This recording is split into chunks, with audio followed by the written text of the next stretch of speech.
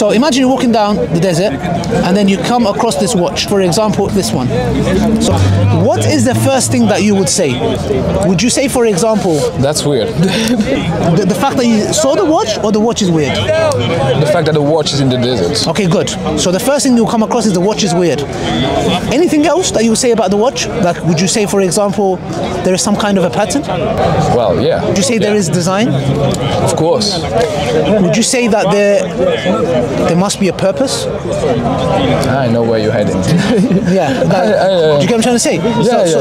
So now, you or me, if we're walking through that desert together, we didn't go to the factory to see this being made.